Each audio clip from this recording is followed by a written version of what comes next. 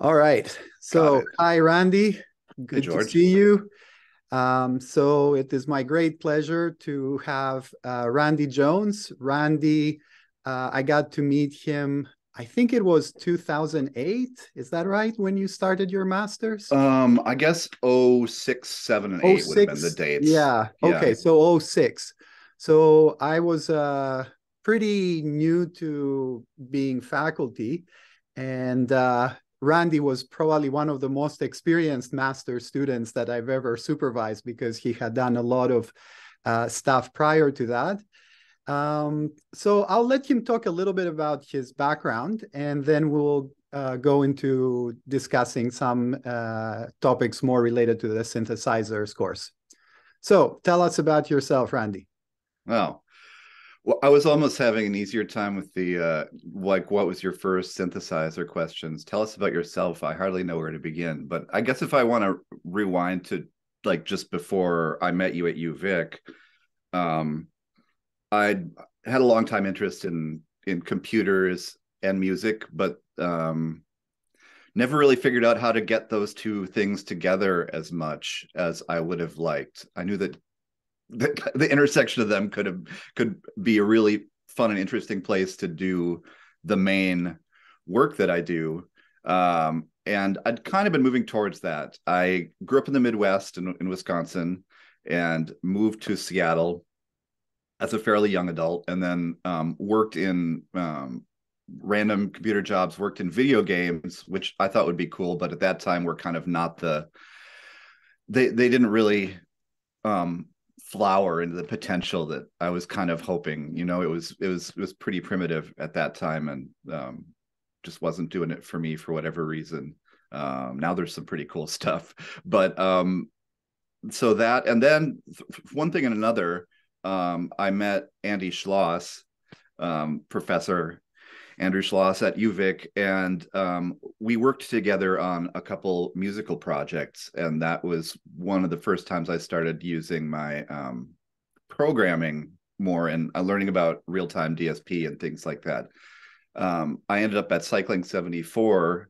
I guess this was before some around the same time I was working at Cycling 74, working on their Jitter project because I'd been doing shows then with my laptop and doing audiovisual presentations, music shows. Um, this is kind of in the heyday of a lot of people starting to perform with their laptops because it was just becoming popular. So I Yeah. was making, but there wasn't a lot of good software to do visuals at Right. that point. So I was making my own with OpenGL and things like that. And all these things kind of came together, and I thought, well, let's make this very intentional. And then when I was no longer doing the cycling work, I thought this would be a good time to go back to school after some, uh, you know, many years after I completed my undergrad. Yeah. Yeah. So yeah. So then I guess during your master thesis, you put together, you had this idea and put together kind of the progenitor, I guess, of the Soundplane, Yeah. all kind of put together with aluminum foil and circuits splitting out and cables. Yeah. So maybe we will talk about the sound plane later, but let's do a quick mention of that, and then we'll go into the questions. And actually maybe then, yeah, maybe also what you have been doing since then. Yeah, let's do that first. Oh, okay. So you want to hear what the sound plane Yeah, was, kind of like an yeah, just intro? a quick Well, intro. like you said, I guess the way my thesis started was something like physical modeling gives you such a great potential to make sounds with computers, but the human connection with it through the body is lagging far behind. Like you can make any possible sound, but how do you control it in a satisfying way in performance? And so the things that I liked that had been done were things like the Hawken continuum, Continuum, yeah. where it was very appealing. He'd taken a keyboard and kind of stretched it out onto a long surface that was 2D, so you could play a note and have ongoing pressure, control the note, but then also use Y to control something Yeah. else like timbre or whatever. And there were things I loved about that and things I didn't like about it that I thought, oh, this could be done better. But also, there were other. I've been working with Tactex, this company that was in All right, Victoria, on tactics. I this completely little forgot about tactics. Yeah. controller they had. Yeah, yeah. There are actually many of these sort of controller projects. I think Roger Lynn said something like the side of the road is littered with dead Yeah, controllers. right. Yeah. And so I thought, well, let's make another one. What could possibly go wrong?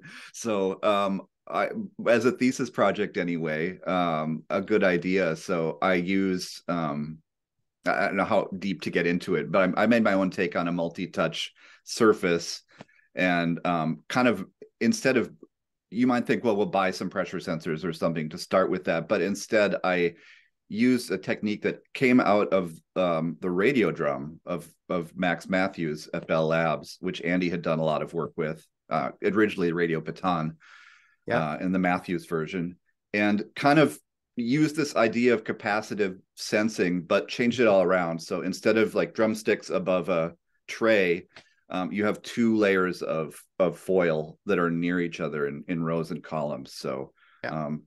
and other people like Ben Neville, Yeah. who was at UVic at the time, Ajay, I think, were working with the The radio drum. the Yeah. radio drum, trying to improve various things about it. And so it was a great environment for doing that kind of research. Right. Okay. All right. We'll get back to, actually, I have a question about Madrona Labs later. So let's go to the first question that's more a generic question that I plan to ask to a couple of people. So when did you first hear a synthesizer? Or probably like something that you could identify as a synthesizer.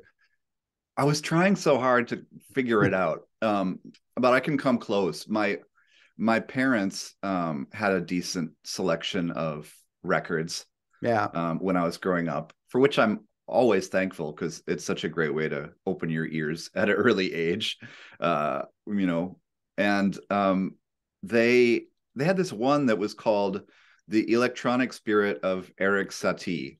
And there are all these Moog records, and a lot of them are kind of cheesy, like let's take this rock tune, but we'll have Moog instead and do a bad instrumental version of it. But this record was actually something special. I kind of came back, found it recently, and came back to it, and it was sort of on the elevated, sort of like a Wendy Carlos level of orchestrating some classical repertoire for synthesizer. And I remember listening to this as a kid and thinking, what are these sounds?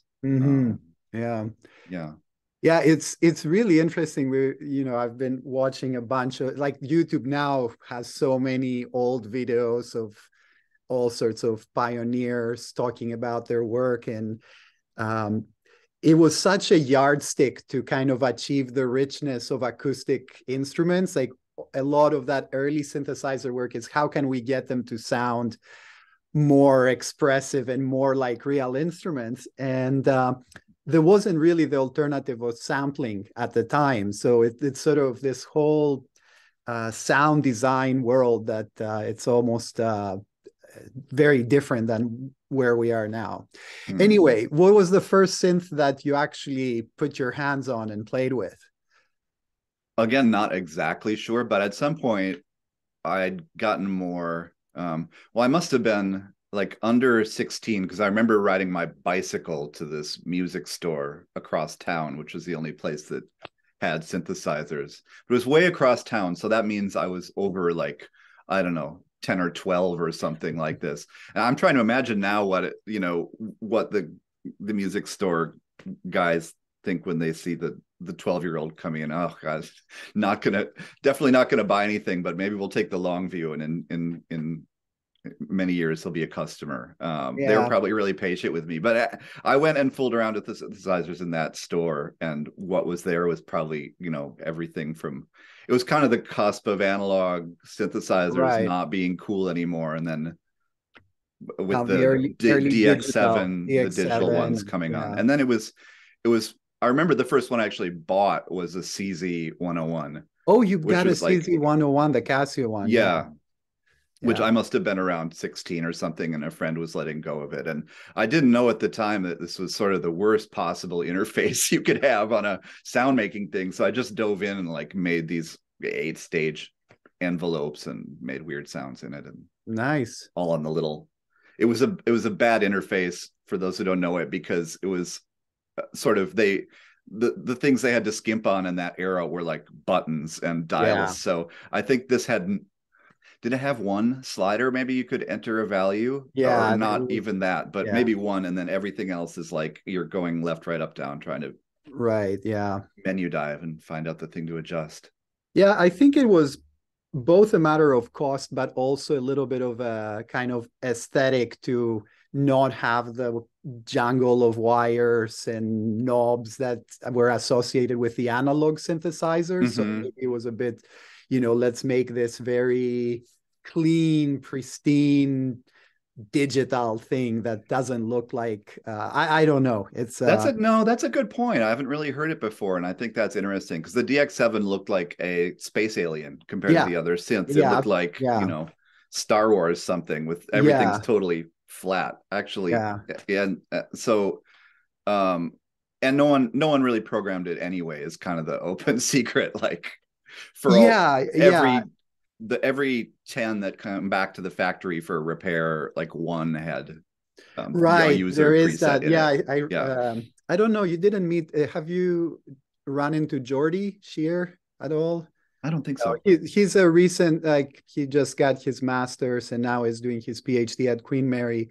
And he did his master's on kind of the inverse sound mapping to parameters of a synthesizer. So given a sound, find what all the adjustments of envelopes and frequency and stuff to get as close to that sound using a particular architecture. And he quoted, I remember that citation, that most of the synthesizers returned to the factory had just the presets and no sound kind of changes. So cool. So let's talk. So you finish your master's and you start Madrona Labs. So tell us about that. Well, that was pretty much the sequence. I thought it would be cool to pursue the Soundplane project further. And also I had this kind of overriding idea to change my um, workflow a little, work ergonomics, really. So I'm not just sitting in front of a computer all day. And it's like, there's this one thing I've figured out how to make a living at, which is sitting in front of a computer all day, basically. Wouldn't it be nice if I could make some productive time be something that's, felt more like a hobby to me, working with my hands, making stuff. So that was part of the goal.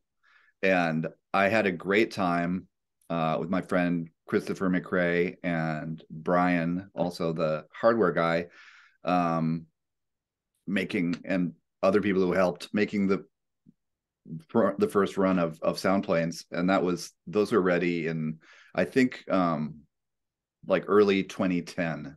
Yeah. So it took 2 or 3 years Right. after leaving Victoria and going back to Seattle. And I was living another sort of long standing dream, having this great shop space with, the high ceiling and the woodworking machines, and having a good reason to have it, and really loving being there. Yeah.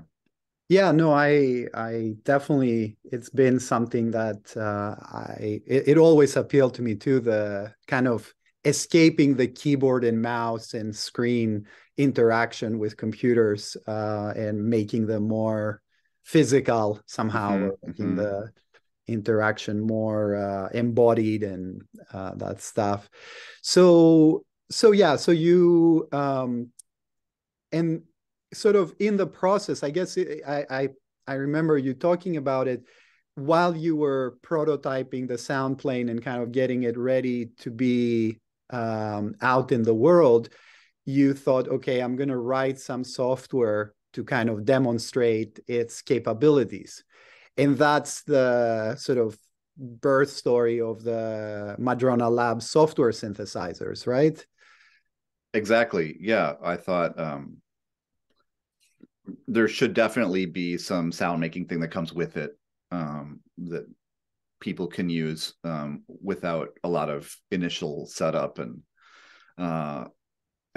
time, because that's still one of the more annoying parts of electronic music. And it's like, oh, I've got this MPE is a thing now, Yeah, multi-touch expression, and but you have it, and trying to make sure it works from your yeah, controller to your DAW to your soft synth is still often a hassle. So right. I thought, let's just make something you can plug right in and it will work. So and they'll have sound making possibilities right away. So I gave Alto the synthesizer with all the sound planes, Right. and then kept selling it as just a MIDI soft synth to people who were didn't have sound planes. Originally, Alto had still does it,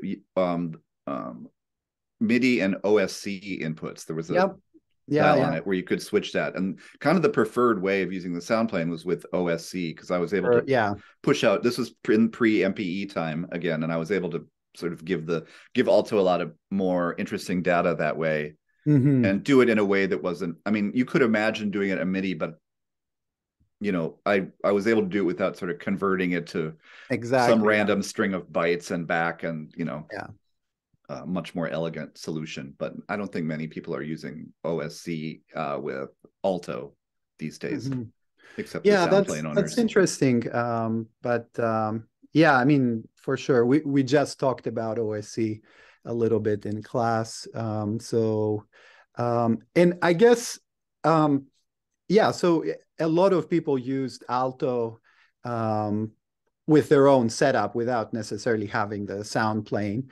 Um, so was that the first software synthesizer that you did? So I guess you have done some stuff before, just using building blocks in Max MSP or um, other. Yeah. So I'd done my own shows for a while, the audiovisual laptop things I was talking Mhm. about, and the setup for the audio part of it looked like the same things everyone uses in Max MSP, the buffer and granulator objects and things like that, and the Right.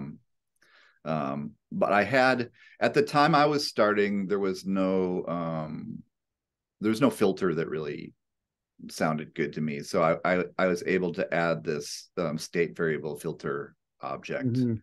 and that was probably one of the first pieces of digital signal processing Yeah. code that I wrote. And And I you guess you did go that ahead. in as an external, right? Yeah. Yeah. Okay. So um so yeah, so I think so one of the things that I find really interesting is all your synthesizers kind of have a aesthetic to them. There's a kind of randy soft synth flavor somehow, and I think it really hits a nice sweet spot, kind of between the complete freedom of like a fully patchable environment like Max MSP that's a bit overwhelming and somewhat chaotic, um, versus something that's very, very fixed, like the, software emulator of a particular synthesizer with all the buttons looking exactly the same. Like it's even, they will do an emulator of something like the Casio one and have all the limitations of the menu diving in the software synth Right. itself. So was it a conscious decision? It just happened? What was your sort of design philosophy? That's a good question. I appreciate hearing that you think they're in a kind of a sweet spot, because that's totally what I'm going for. I mean, I think some of it came out of the performance setups that I was doing. People would work in Max, and people who do a lot of performances in Max usually end up with something that looks like their instrument that they stick with for a while. Yeah. And I thought, well, what would that be for me? And so I came up with this kind of multi-track thing that I've been playing with. And to manage live in performance, for me at least, like clearly too many knobs is not good, but how many is too many, or how many tracks do you want to be able to think about live?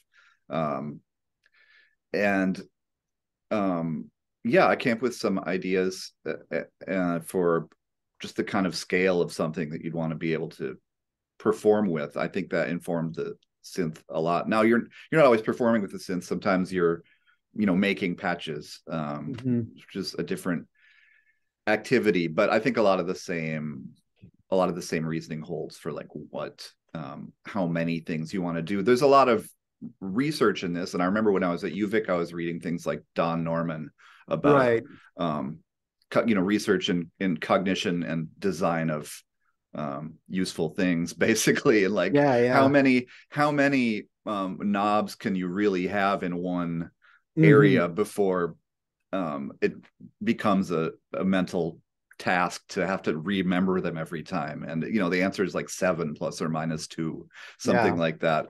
And so and like a lot of you were mentioning the kind of skeuomorphic design or something related, where let's make this exactly like what we're reproducing. I definitely wanted to make something new that was designed for the medium that it was on, and not be a sort of recreation of something. And so I didn't have like patch cords hanging down over the knobs on the interface, which some people have, which is, it seems kind of fun.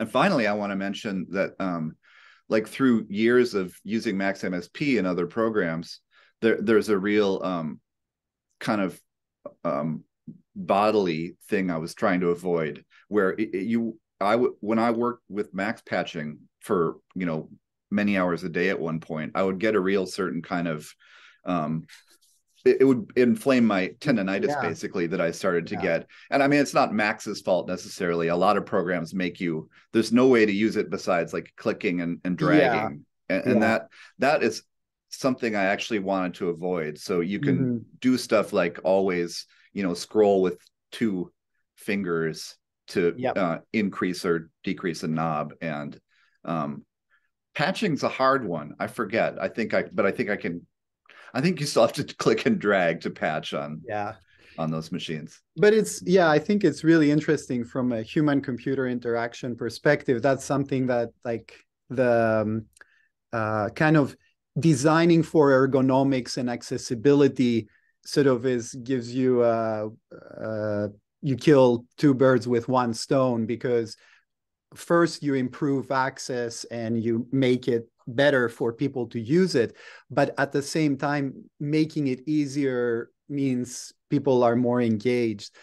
And the other thing I think is always the challenge is, which I think you also hit a very nice sweet spot, is the ease of ease of starting, but also the ability to scale in complexity. So, the classic example would be something, the violin is a terrible instrument to start because it's pretty painful for several years until it starts being okay. The piano is a much more quick instrument to get some kind of satisfaction. So I think the nice thing with alto and the other synths is that you start it and immediately you get something, and it's reasonable, and you can just play with it. You don't need to start doing a lot of patching and a lot of configuration, but then you can dig deeper and deeper and deeper, and it sort of doesn't stay shallow. So I think that's pretty awesome. So what was what's with the Finnish names? Oh, that's a good question. I was looking, I've got no particular connection to Finland or the Finnish people, but I was looking for a name for the first synth that would be unique, and short, pronounceable, all these good things. And I looked, there was some online dictionary I found out that was like, give us one word and we're going to translate it into 30 Oh, different right. languages Yeah. for you. So I was like, finally, this could be, and I put in wave, and alto is the Finnish word for wave. Or So wave. Yeah. I was like, I like this, it's a little bit, it's got, and then, as far as being a company selling things, I think it has a vibe that is a little bit of like, you know, people associate Scandinavia with things of quality. So Yeah. I'm like, okay, well, this works in a Yeah. lot of ways. When Cool. you when you start looking for more Finnish names, a lot of them are long and have a Yeah. lot of diacritics and hard to pronounce. So I might have run the course with that one pretty soon, but So yeah, so let's run through the timeline of the synths and kind of what they are. So the first one was alto, and then the second one was the second one is Kaivo, the Ivo, physical which modeling meets granular synthesis synthesis, one. yeah. Yeah. And that came out do you remember? 2014. 2014. Okay. So Yeah. so it took about 3 years development, something like that, Yeah, give or take. give or And take. some of that is like supporting Soundplanes pretty with a lot Yeah. of hours at that point in time. Hmm. But yeah, whatever happened, it was 3 more years before Kaivo came out. And Right. then Virta was the next one. And that came out 2018 or something. Um, I'm not sure exactly. Yeah. 16, yeah, I don't have it in front of me. Something Okay. like that. And now there's one more that's in the works. Is that right? Or is it That's right. I'm working on Sumu, which is Sumu? Yeah. a um uh additive meets FM. So you Right. could see a Yeah. theme here where I'm trying to Yeah. mix a I also couple styles of yeah, synthesis I also together. love that because it's also really, teaching now the course. So this is the course I'm teaching this term, which is more on the implementation side of things, but we go through these different, additive, subtractive, FM, and they're usually kind of their own little castle. And I really like the combination and the way you think about it. It's pretty cool.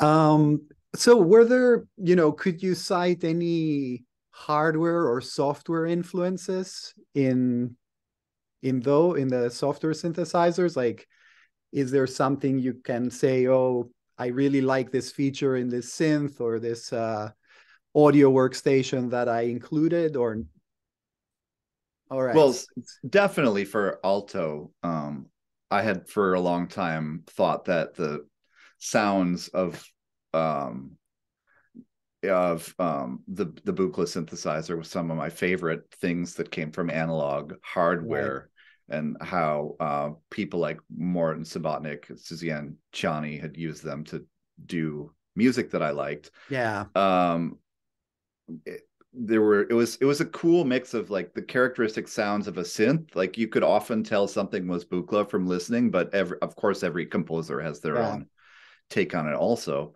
And at that time when alto came out, there was not a good way of doing these kind of, they're sometimes known as West Coast sounds too, Yeah. which Yeah. is a funny distinction, but there's a sort of people talk about a West Coast sound that evolves a lot out of the sort of an additive approach with analog around, and often around the Buchla complex oscillator, where Mm-hmm. you start, instead of a saw or square and then removing harmonics, you take the sine from the complex oscillator and then add harmonics, Right. and you can get timbral changes, but in a completely different way with an Mm-hmm. oscillator. And it's got a real, and then the low pass gate gives that a characteristic sound when you kind of pluck it, and it's very alive and interesting. And I don't think anybody had done a very good hardware or software recreation of that. So that was Right. something I wanted Yeah. to shoot for. Yeah. I mean, this was quite earlier. So a lot of the stuff that came, the virtual analog synthesis was not, I mean, it existed kind of academically, but nothing in the real world. And the whole, like, I guess even the Eurorack analog revival had not happened yet, or it was in its infancy. So it's kind of hard, like, even for, to me, it's like it's 15 years ago and things have changed quite a bit. Um, so yeah, so definitely, okay, so the Buchla, definitely an influence there. Um, let's see. So let's talk a little bit. So in terms of implementation of the software synthesizers, Yeah. I guess you use Juice, right? I started out doing that, and I'm transitioning to something else for my new synthesizers that I've been working on. But Juice has been a real foundational layer Yeah, for 10 years or something now. right. So can you talk about what you're transitioning to, or is it like, I'm just yeah, I sure can. It's I'm just replacing um I started eventually using less and less of Juice over time. right? And as somebody, for example, for drawing, making Mhm. my not using the knobs that are built in would be one level, and I sort of never used the DSP stuff that was in Juice. And then I thought, well, if I look at it, there's not a lot of this that I'm really Yeah, using anymore. yeah, There's files cross-platform and drawing to a window and cross-platform, and I could probably have less of a fewer dependencies on right. external software, way fewer lines of code in external software if I found some other combination. Mhm. And as every programmer does, I thought, well, I'll just devote a couple of weeks to this and Yeah. it's going to be fine. So, like a year later, I started to have something working. I know. But Yeah. it's it's your own like there's always that trade-off, but I mean, I never have sold commercial software, but Mm. software that I have written has been used by other people. And it's the most frustrating thing when you get bugs and problems and you can't figure it out because it's really caused by some dependency that's external to your code. And you can't really, it's sort of hidden in that code and you can't directly fix it. Whereas when the problem happens in stuff you write, you know you have ownership, so Right. it's important. But I hear you, like even the simplest things, you say, oh, I will roll my own, and then you realize it takes a while. But cool. So yeah, so Juice and are you, so I guess you will be, or you already have, are you doing MPE or MIDI 2 or that kind of Yes, I stuff? was one of the first um, if actually in the companies that camp with the spec, there's like Right. you know Roland and Yamaha and Rolly and like little Madrona Labs, Madrona because Labs, I yeah. was one of the people, and I think Roger Lynn You're right. as Yeah. well, because I was one of the few people out with a controller that was actually, and Haken as well. Yeah. So been MPE for a long time. And as far as MIDI 2, I haven't really looked into it that much. Yeah. MIDI 1 is working fine for me. And I think in general, it seems to be useful for people. I'm just kind of using MIDI for, oh, here's some notes, please play them. And other Yeah. people have way more involved setups where they want automatic detection Yeah. of different setups and so forth. Hmm. And MIDI So with MPE is fine for me. cool. So kind of a random question. Have you considered, like, if I don't know, a company came and said, we are interested in making a hardware version of Alto. Hmm. We will put, some physical knobs and some little displays and make something that, you can buy at Long and McQuaid and play around with. Is that something you think would be interesting? Have you thought about it? It could be fun. It would be just thinking about the making that artifact itself and not who's doing it. I mean, it would be I think it would be good for longevity. Like some Mhm. people like alto, and what's really especially gratifying to me is when it sticks in somebody's process for a while and doesn't. It's not just one more thing they got and hoped would help their creative vibe and then went on to the next thing. It's very gratifying to be part of that longevity. So, and for all the good things that computers do for music making, they're not great at supporting setups that are long lived. Yeah. You're always having to futz with settings and worse on Apple, bad on Windows, but people want you to do those updates and then your stuff breaks and then you need so everyone knows this story, right? So I'd love to figure out a way of making music technology that, like a violin or something, you could put in the closet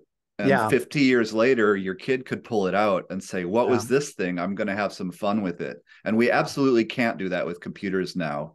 And with analog synths, you could sort of, we're almost there. Maybe not 100 years, but 50 years is no problem. I mean, even digital synths, like I basically went on a rampage of oppressed desires from when I was a teenager. Like, just like you, I used to go to this big store in Athens.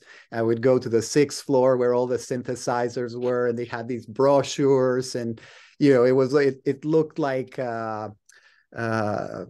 some very futuristic piece of technology, like the Roland D50 or something at the time was super, super and I could not afford it in my dream. Like, the first times I played synthesizers were playing in a band and renting a synthesizer for the performance and having it for a week and then returning it to the store.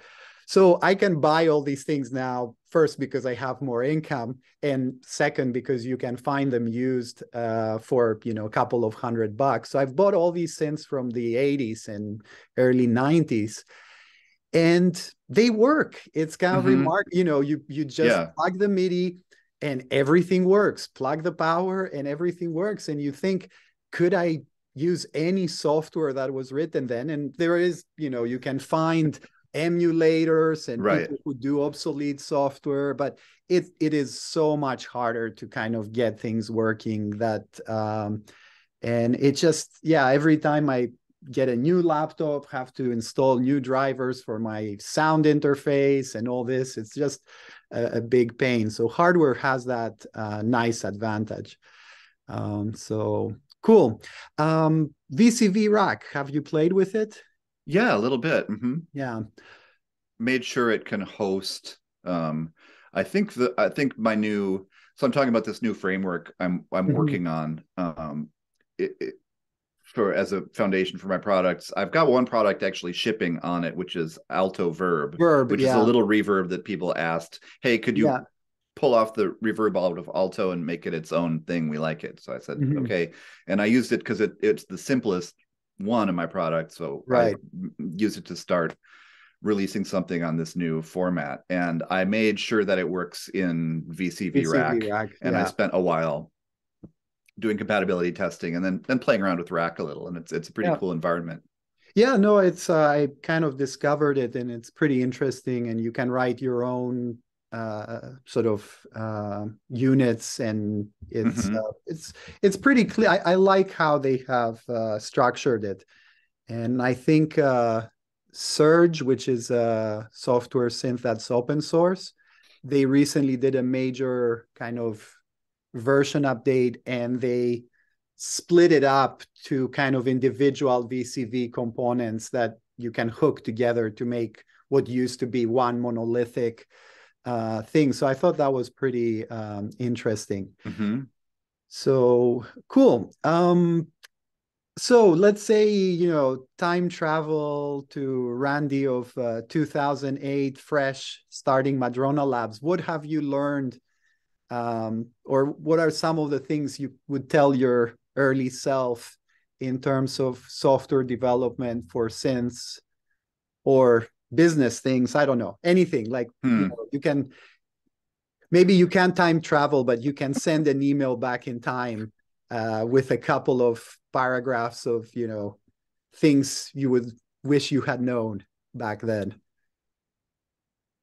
Oh, okay. We'll keep it around the software and hardware stuff. And hmm, I wouldn't.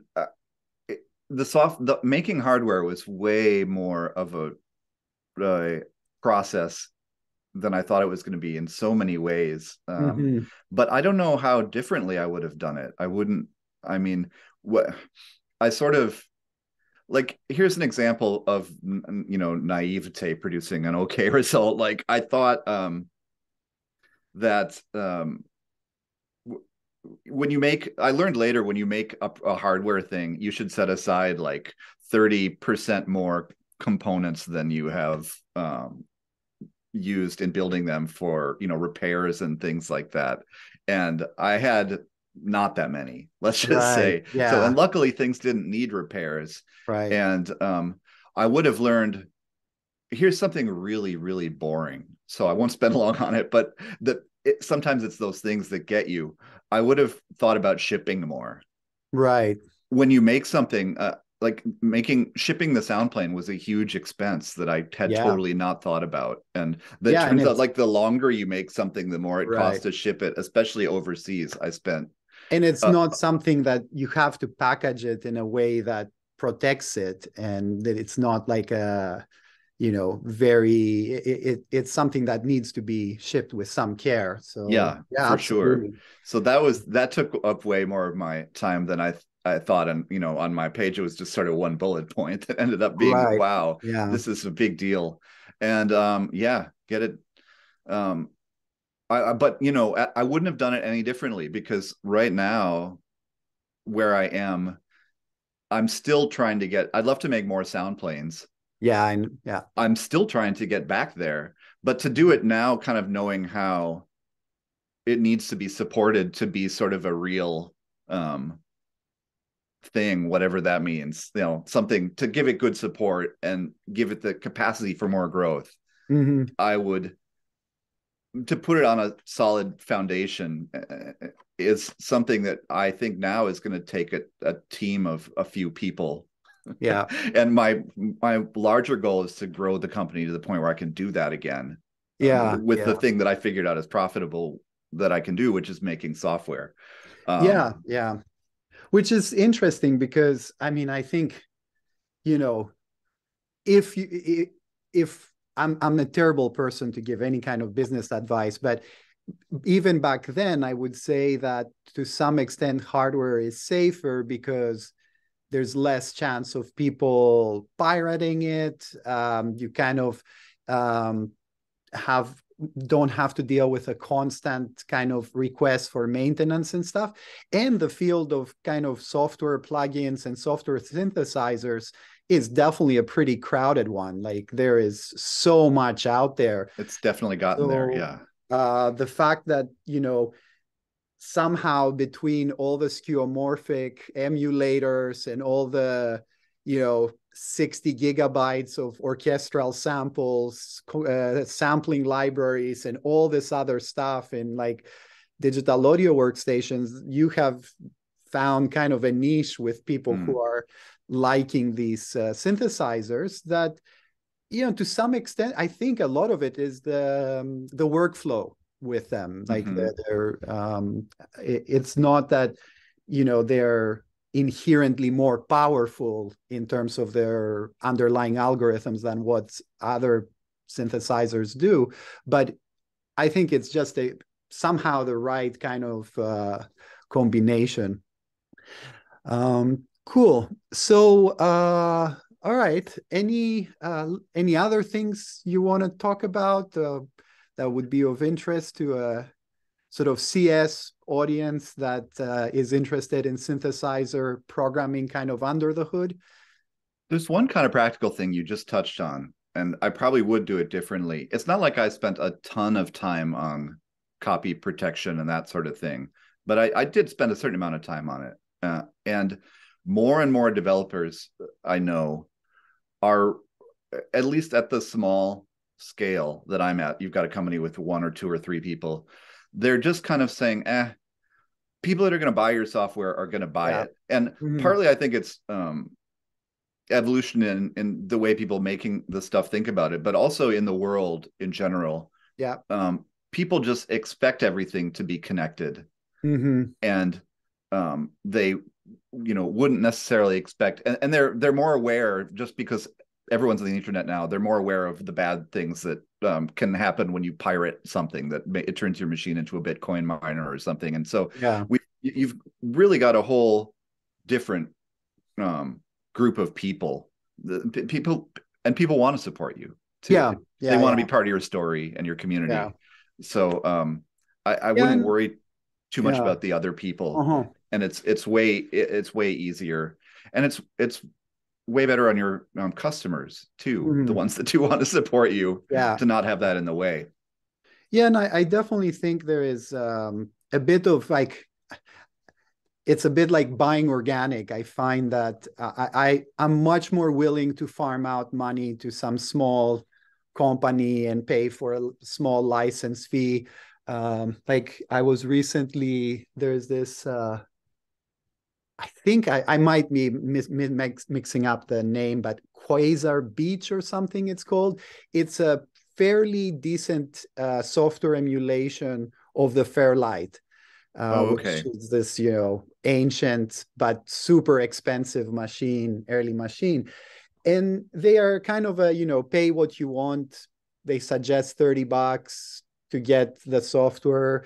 So that's the type of thing I'm really behind. I much rather do that than, pay Microsoft or uh, Google or, Do they make a synthesizer? Amazon. They don't, but I'm just, in Yeah, general, totally. as a customer, I kind of like knowing who I'm paying and supporting these smaller endeavors. Okay, so you mentioned growing Madrona Labs. So let's say that you are ready to hire some people, and you're hiring someone for a more developer software role in for audio kind of programming stuff. What are some of the skills you're looking for? um I guess it depends how much they have to hit the ground running or not. Like if they really have to start making something that's going to be part of my project that's ready in 6 months, Mm-hmm. obviously I have to think a little differently about it. And I would, probably sit down with the person and do a, for all that they're maligned in industry, a coding interview is pretty good, where you watch somebody on Yeah. a screen try and type out some kind of sort of easy to intermediate software problem, and just, do they know, are they fluent in the computer language?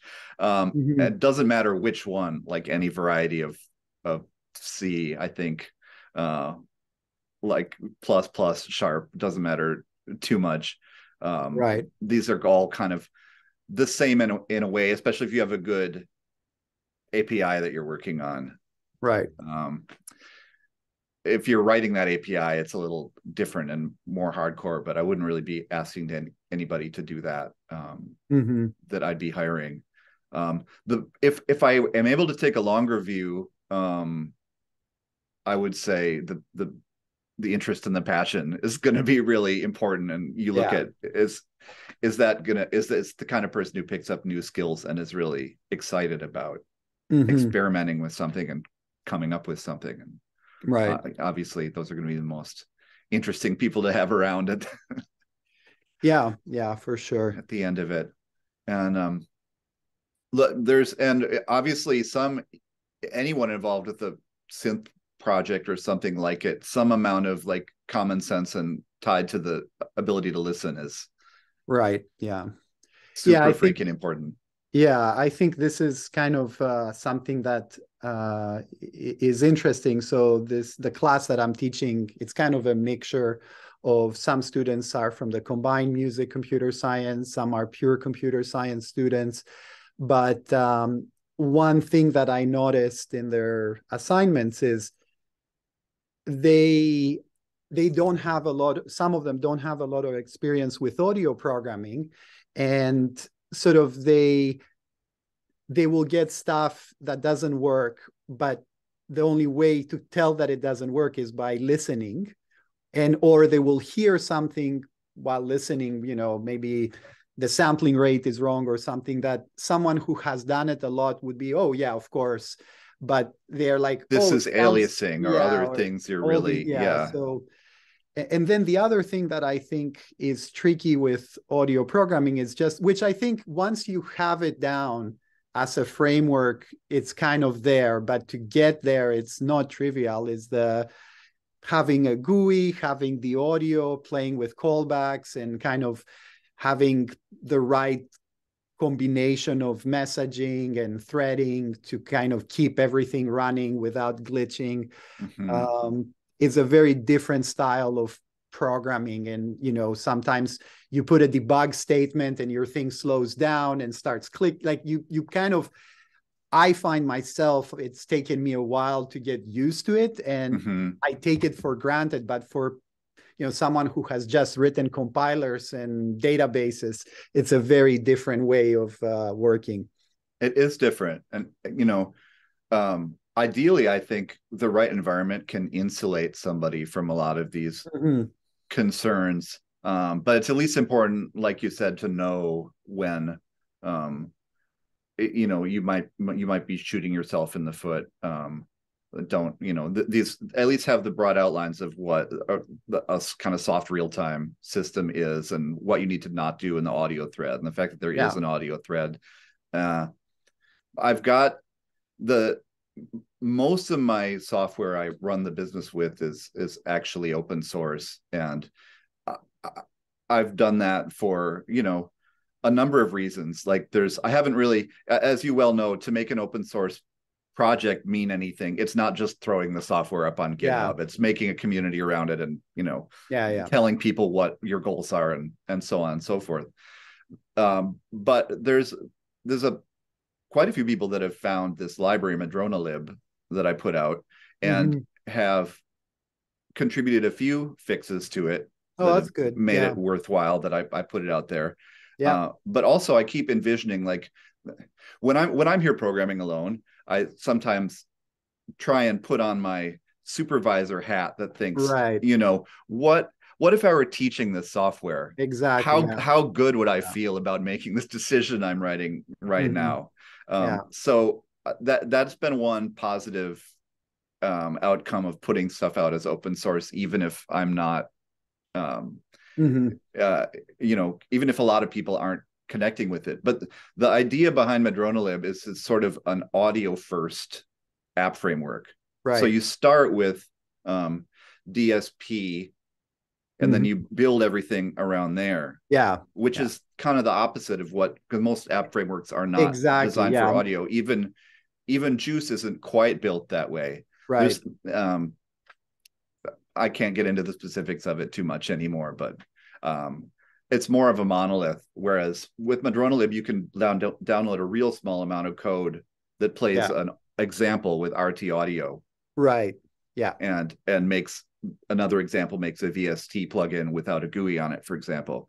But the advantage of doing that first, and then the GUI being built around it, is that hopefully the audio is solid and you're making decisions always based on that. Right. Yeah. And you're always like, if in my, I'm not being very precise here, but I think you get the idea. I know what you mean, but like I always say, if your oscillator display or whatever reactive feature of your user interface is glitching a little bit or not updating as fast, that's way preferable than getting clicks in the audio. So if you have to choose between those two, but you're right, like a lot of the existing frameworks are designed not audio first. So that's I kind of forgot about that. But one of my goals, not that I have been as good about it yet because we're mostly covering basics, but in the course, I want to do more looking at existing code and kind of just talking about it, and more looking at how things are implemented in actual systems. So after we cover a certain topic like wavetable lookup, then look at, how is it done in a particular piece of software, including some relatively ancient ones, which is kind of interesting. Anyway, so that's cool. I think we're good with stuff. So thank you so much. It was a great pleasure chatting, and hopefully you will come up here likewise. at some point, or I will I'd love to come to Seattle. I was actually in Seattle with my son, and I saw Andy, but it was really tight. All right, so sounds good. Thank you so much. Well, thanks for having All me. right, It's been a take pleasure. care. Bye bye. Okay.